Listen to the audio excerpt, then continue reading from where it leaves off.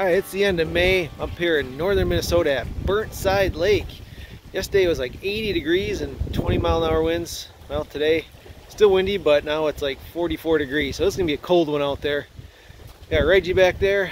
He's going with me today. My name is Randy. You're watching Go Midwest Fishing.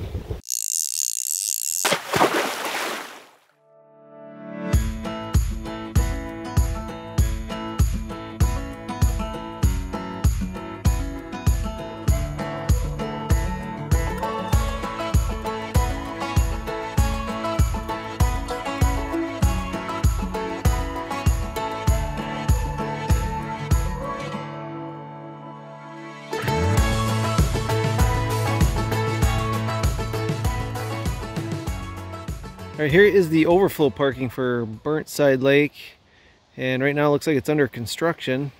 To get to the actual landing, now I got to walk down the road here. Here's the road to the landing, and they have a sign right here that says limited parking and turnaround space, and they are correct. I got an 18-foot boat, could barely get it turned around. Depends how many cars are down here. It looks to be about 5 public boat landings here. This is the one on the very south end. It's county owned. 2 of them in the middle of the lake there you have to pay a fee to go on. I have not checked those out yet. I'm sure they're a little nicer than this, especially if you got to pay to get on them. And there's lots of posted signs, so you don't want to wander off the road too far. Alright, here's the bottom of the landing. You see got a few spots. There's no spots for trailer parking though, so just regular cars. This spot here is reserved for trailer turnaround, but it's not very wide. And you just got a gravel landing. There's no dock. Right? He's all outfitted up.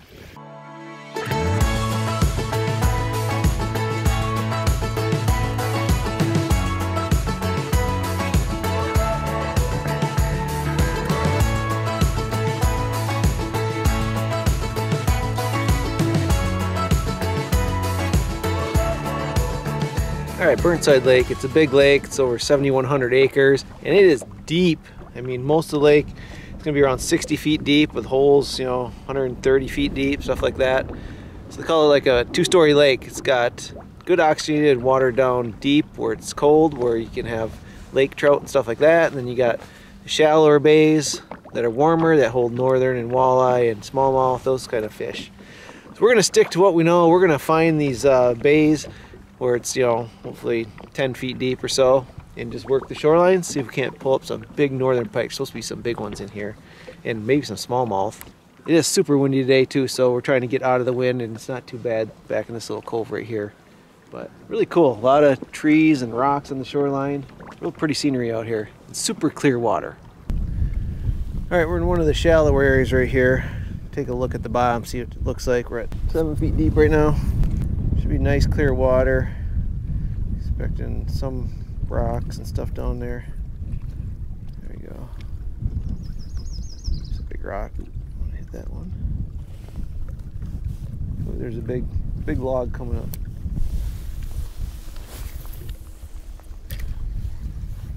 A lot of structure under there. A lot of big boulders. You gotta be careful. It is deep, but when you do get the shallows, you're gonna hit some big boulders and stuff. You gotta be very careful. They come out of nowhere.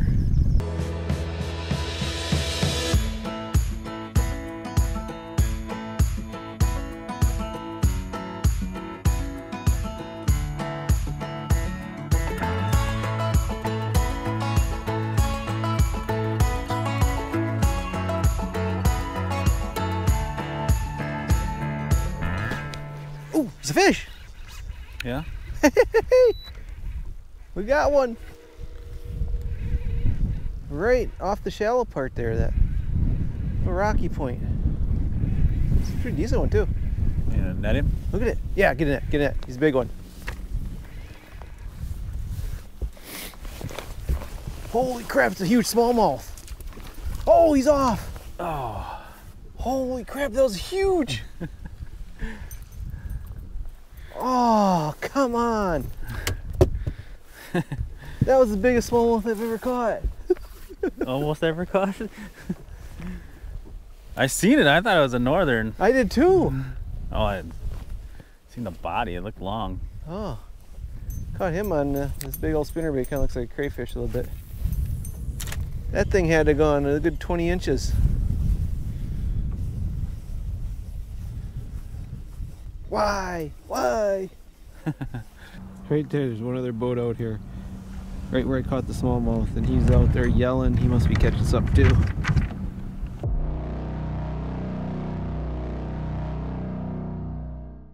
The duck's kind of got like a red head on it or something. All right, all you duck people. What kind of duck is this? It's a red-headed something. It's kind of cool looking duck though. Well, we're just trying to keep working this real shallow areas, throwing some spinner baits out, and we'll do this, and we'll kind of cruise up the lake a little, try another spot. Just keep hitting all these shallower areas. It seems to be where the fish are right now. Oh, what? Oh, holy crap! That's huge. He followed that up. Dude, that was like a big 37, 8 inch northern. Oh man, that thing was, yeah, big old northern. Dang it. Now we have two huge fish we lost. But that was in, we're in 12 feet of water. He came right off that little rocky bank there. He followed it up. Yeah, followed him right up to the boat, and then, oh, that looked like the perfect spot. That's right in. See something right there. Rocks. Little cabbage starting to grow. Oh my god, it's a huge one. Holy crap, there he goes. Another huge one, that's like size of yours. Oh, came right up the boat. We're only in 3 feet of water here, right back in this little bay. And so far every fish we've seen was freaking huge. Now he's got to catch one. Like big fish do, they'll follow up and then they'll take off, kind of like muskies do. Got to convince them to bite. Maybe I should use my bigger pole.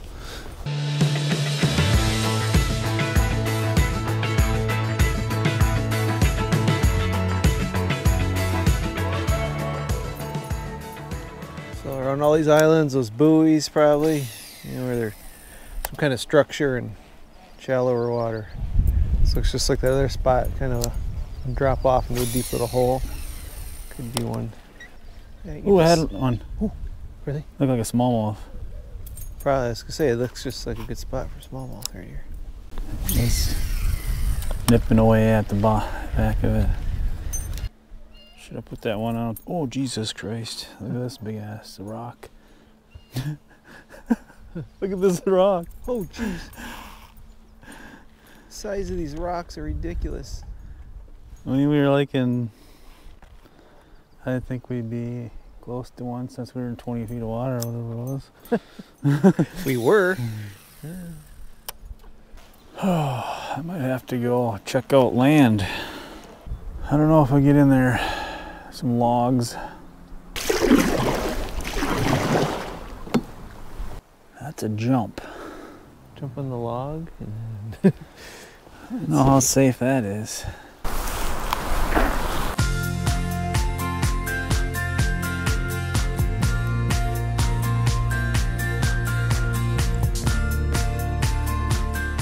All right, we just took a little ride up onto this north finger. We're a good halfway up it or so, and it's really deep, and there's not much for bays or shallow areas. So we found one little spot here, throw a few casts in, just say we did it, and see if we catch anything. Then we'll probably head back down and go off to the eastern end of the lake. Here's what it looks like. Got a little finger here. And it's well, it's 10 feet deep right now, so that's all right. But here's kind of the wide part of the lake right on the north end here. Not much happening down here.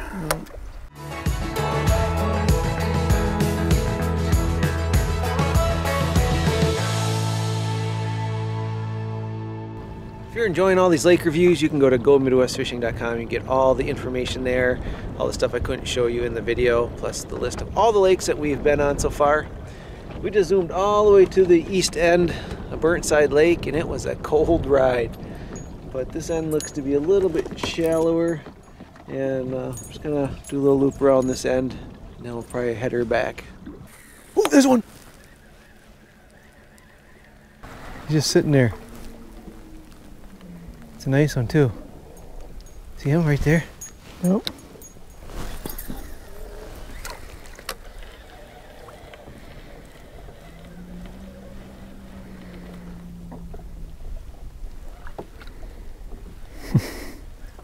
He said, screw you guys.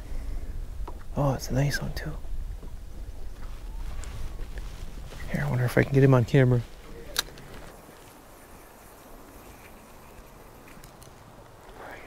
Come on, buddy. Come look at it. Is he over there still? He's coming. He's looking. You still see him? He's still sitting there, yeah. There he is. Got him on camera. A little bit. He's going the other way. I gotta go this way.